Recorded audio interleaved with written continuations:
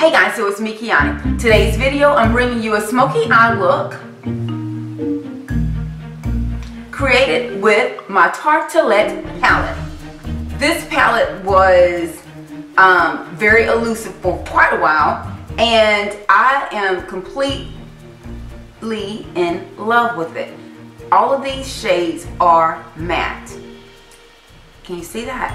It just looks like love. The shades are very, very fleshy, very, very what I would call romantic-like. There are a lot of taupes and pinks and plums, and then you go into your browns.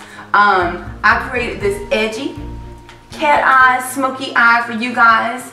I think it's very, very modern, extremely easy to create, primarily with this palette because there's very minimum fallout. The shadows blend very, very well, and they transition extremely well together. I do like that they're very, very, very easy to blend out, but it doesn't create kind of a powdery cast. If you've ever seen eyeshadows that just look like they're powder, these have an amazing finish on them. However, the fallout is, like I said, very, very minimal. So pay close attention to how I created the lower wing for you guys. And I did finish this look off with a bold lip. However, you guys know that you can finish it off with a nude lip. I'm very, very excited to bring this video to you guys. I'm hoping that you will thumbs up this video for more smoky eye videos from me, Makeup by Kiani. But without further ado, if this is a look you're interested in, stay tuned and I'll show you how I created it. I'm actually going to start with this shade right here called Free Spirit. And I'm going to use my E25 brush, and I'm just going to really whisk this color all the way across my eyelid. There are a couple of layers of that down. Shade right here, Force of Nature. I'm going to move that right into the highest point of my eye, or yeah, my eye bone. The highest point of the eye bone. Natural Beauty. Natural Beauty is, it looks kind of a grayish pink, and I'm going to put that right into the lower part of the eye bone. Just blend that out as good as you can. Next, I'm going to move into the shade called Best Friend. Best Friends. And I'm going to actually start working on the exterior V and pushing it into the middle part of the eye. So, exterior V to about midway eye. And you know what? I'm actually going to push this Best Friend just a little bit on the inner V as well. And just kind of gradually push that onto the lid. Just ever so lightly dusting it. Now let's have some fun, shall we? I'm going to grab, this is my eye shading brush. It's an E55, a Sigma brush. And I am going to pick up this shade called Bombshell. It's a beautiful dark plum shade. And I am actually going to start to pat that and allow my eyeball to be the stopping point and just really pushing that into the eye socket. This brush is really designed to really pat those colors in. So instead of me sweeping, I'm going to pat. And then guess what? I'm going to connect it right underneath. Now you're going to be sweeping just a little bit as well. And don't mind if it's too smoky. It will all come together. Just kind of continue to pat that. And see what you've done? You've really connected without closing the eye off. Okay? And make sure both eyes look exactly alike with the depth of the end. Now that I actually have my darker shade on, I'm going to move into the shade called Dreamer, which is almost like a chocolate. And I'm just going to further intensify the perimeter of that. Not necessarily blending, but just flattening out the contour lines. Can you see I'm just kind of popping that? The brush is designed just really to flatten the shades if you really pat it, so really don't sweep it as much. I will say with this palette I don't have a lot of fallout as I have with some of my other pigmented eyeshadows, so I really think that they did a great job with this palette. the fallout. And also the shades are all matte. All the shades are matte, but they have amazing pigmentation. So you can really go back in on top and layer a little bit more with pigment on the inserts if you wanted to for placement. Just for the inner lid, I'm going to go into this beautiful shade called Caregiver again and just re-emphasize that openness there. It's a pretty beautiful pop of color. And I'm just using a small tapered blending brush. This is the E45. And just kind of pat this color on. Just to open this lid up just a little bit.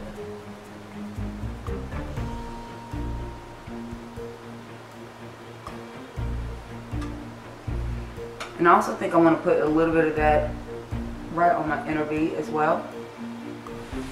Just for a little bit more connection, completion of the look. As always, if you want your exterior part of your, your eye to be a little bit more sharp, go back into your foundation.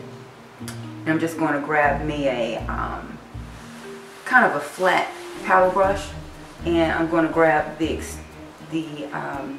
lower lash line and allow that to be my marker for my eyeshadow, and just pull up.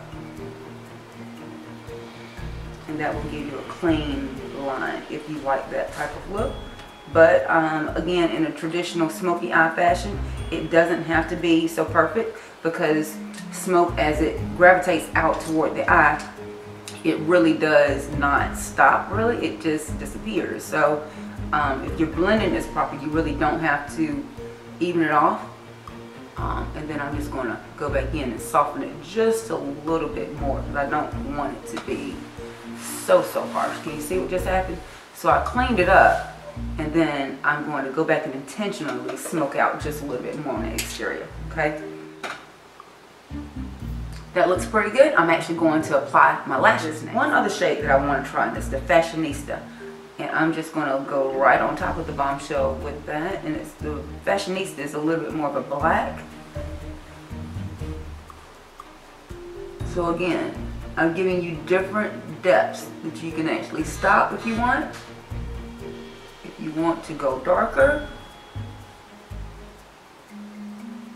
it's all right here in this palette.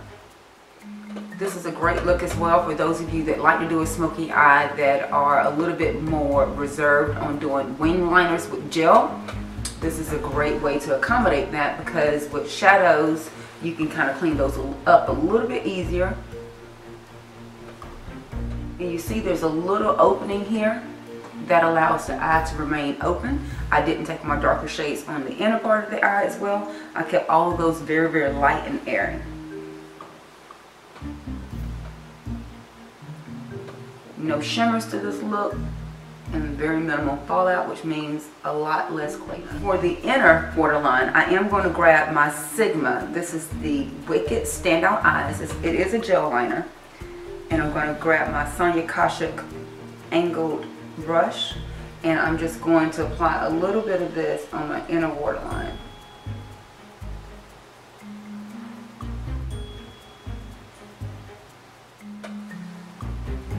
You see that? The main thing when you're using a lighter shadow on the lid, you want to make sure that you don't have any open spots between your eyelashes and your lid. And if you see there's a gap, gel liner is a great way to connect that look. I'm going to grab my mascara, make sure those lashes are bonded well with my lashes. Using the Tarte Lights Camera Lashes, do the same thing underneath. And I think I want to pop on a little bit of my Cinnamon. This is the PB08 NYX Blush. It's a beautiful kind of a corally color. Powder brush just to pop this on. And I'm going to grab a little bit of my Jafra Plum Gorgeous. I'm going to use a little bit of this as a highlight.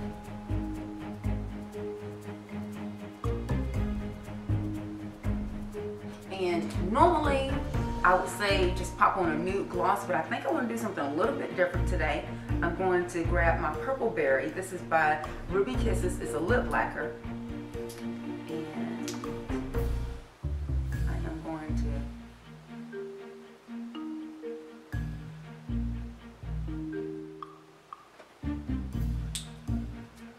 to apply that on. And then I'm going to use a little bit of my Viva Glam, my Rihanna 2.